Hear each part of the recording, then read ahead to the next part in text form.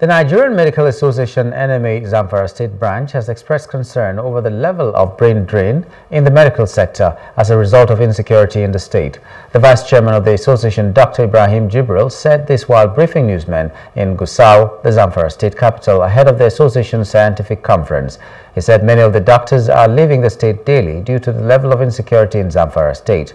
The association also called on the federal government to step up the fight against banditry, saying that the situation is worsening by the day and has overwhelmed the already fragile health sector in the state.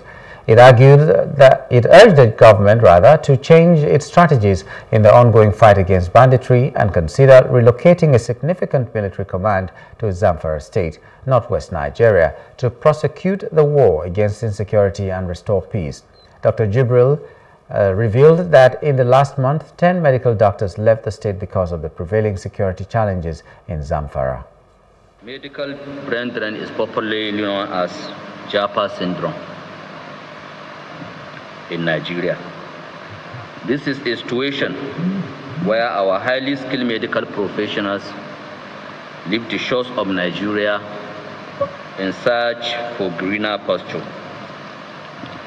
This has greatly affected the healthcare sector in a negative way. In addition to this, in Zamfara state is a twin tragedy in which Japa syndrome is complicated.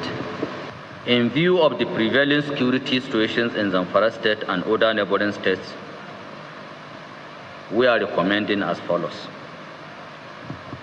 We want the federal government to, as a matter of priority, intensify the fight against banditry. We want to state categorically that the situation is getting worse by the day and has overwhelmed the already fragile health system in the state. We wish to recommend that the federal government change strategy and look at the possibility of moving a significant military operation command to Zamfara. Hello, hope you enjoyed the news. Please do subscribe to our YouTube channel and don't forget to hit the notification button so you get notified about fresh news updates.